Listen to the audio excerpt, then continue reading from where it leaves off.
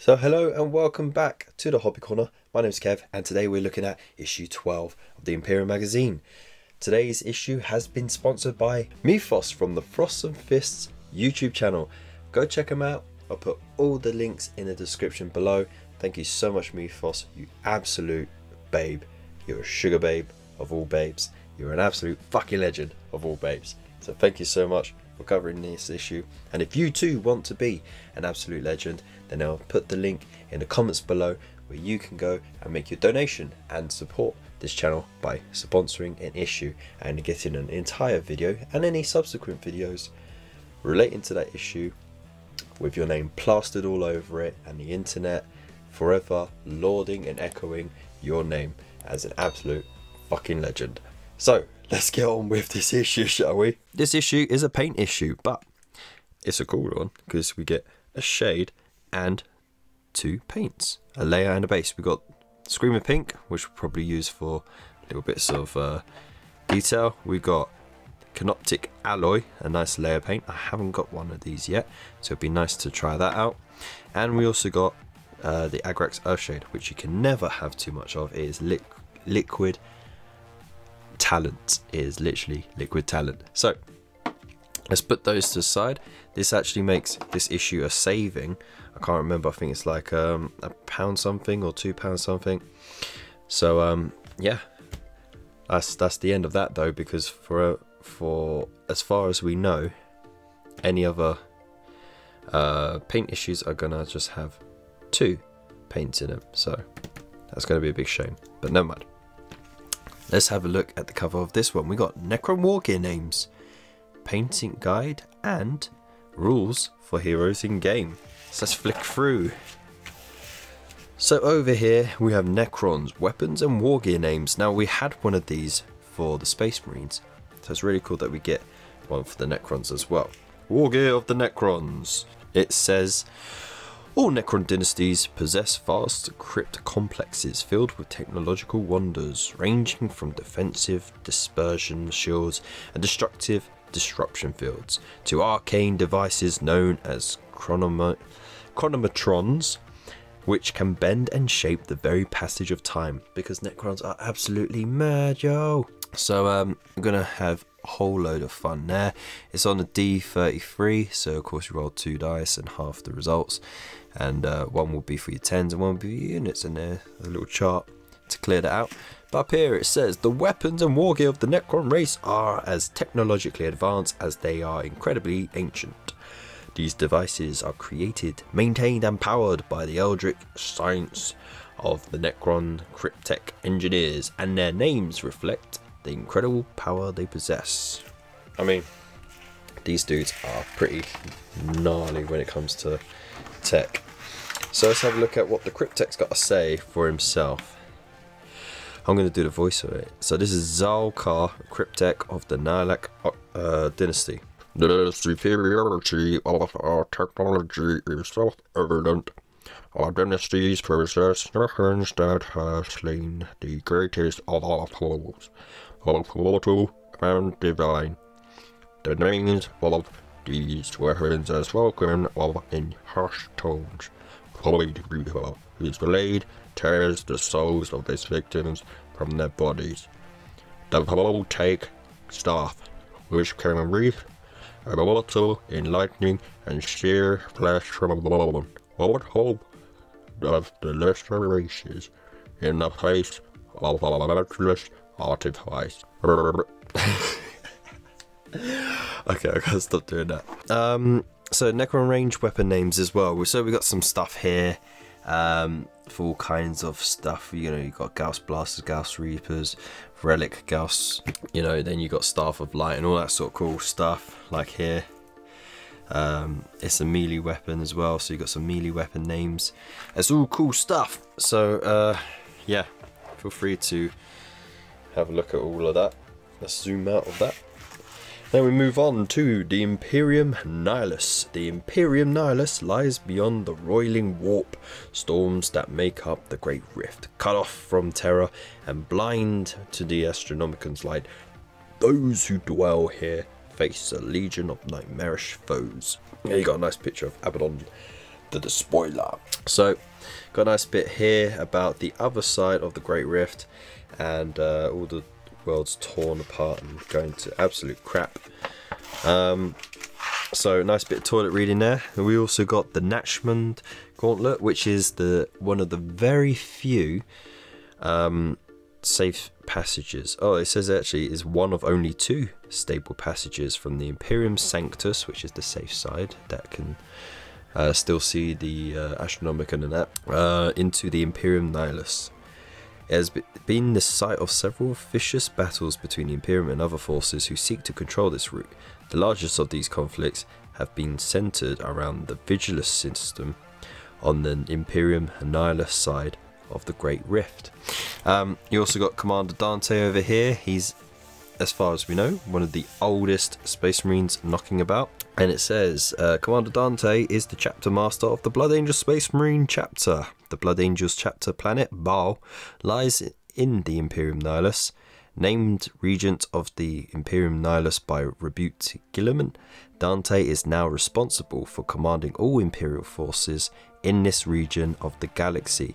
He has sworn to purge the Imperium Nihilus of chaos. Can you imagine having that kind of responsibility put on you by a Primarch who's been resurrected, no less, right?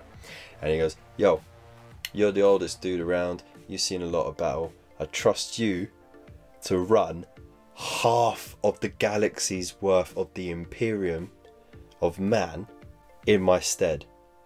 What? That's pretty sick. Then we've got chapter planets. So many Space Marine chapters operate from a single home world where they carry out the training, recruit new warriors and rearm their forces. It is their sovereign domain over which they have complete authority of and their chapter master is Lord of all. Blah blah blah.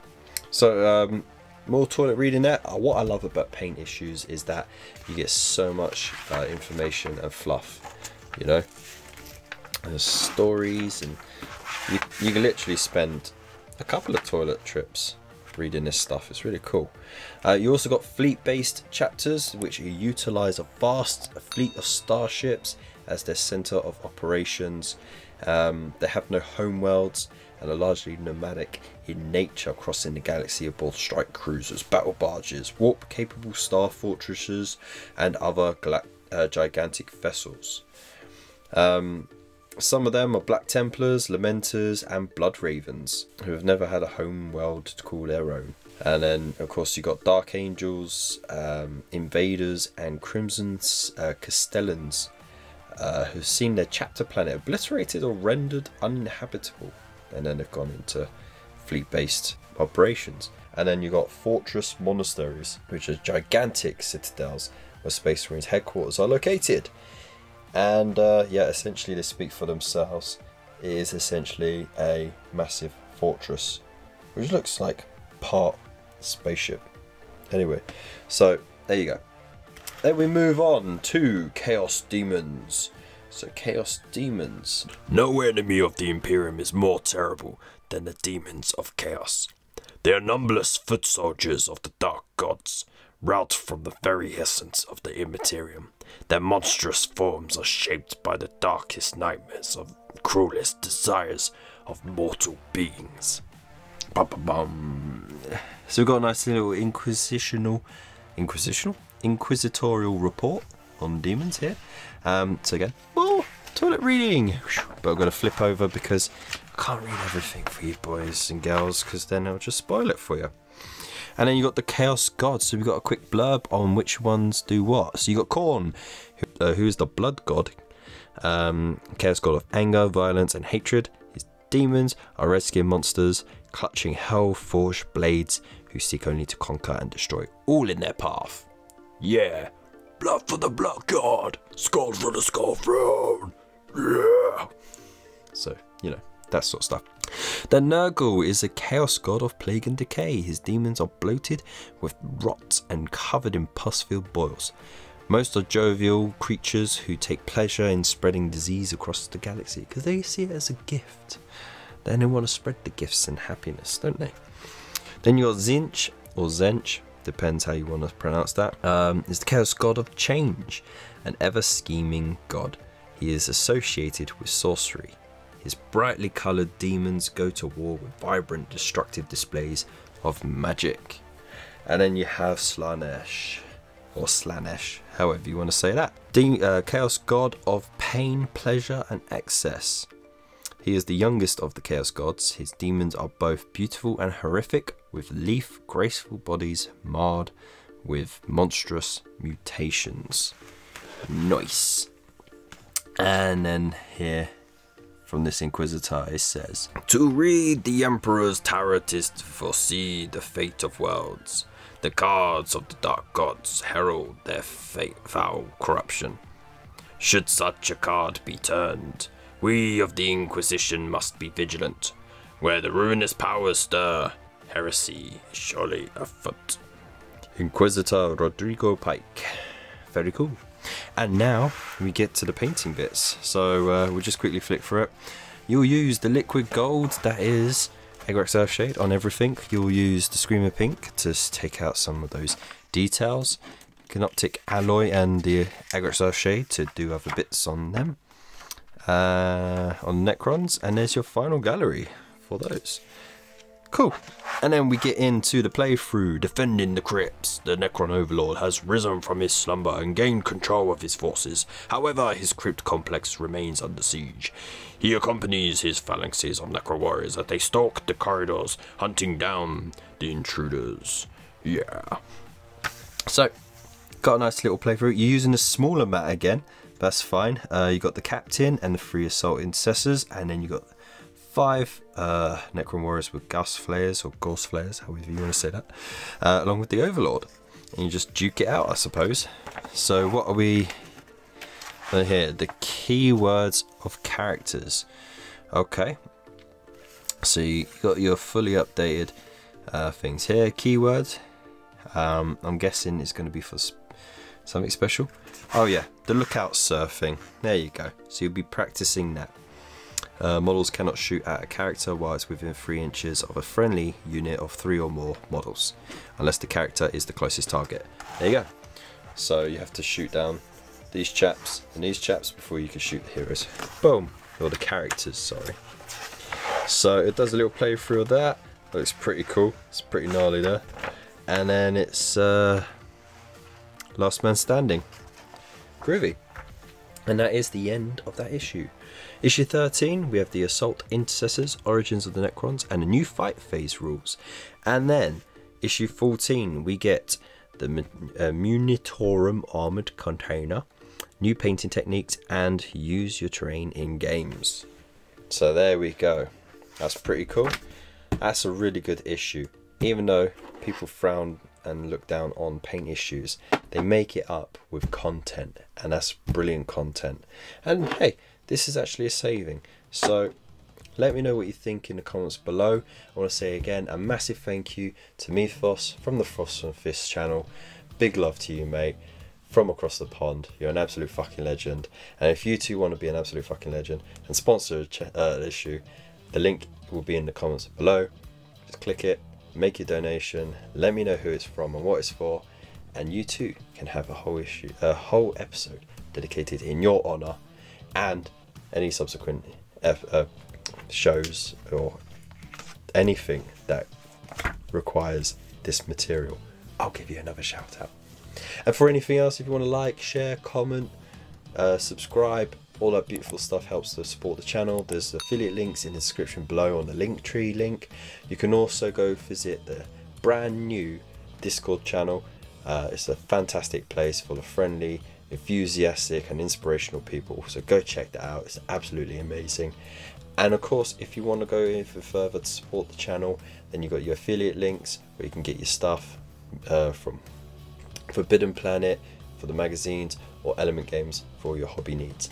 And lastly, if you want to be that extra super sexy babe, just for £2 a month, you can go to the Buy Me a Coffee membership, sign up and get your awesome perks, and at the same time know that you're feeding that hamster that's running in the tillet wheel, keeping those lights on and keeping the dice rolling and the music going on. So big love to you all, stay safe, I hope to see you soon again. Peace.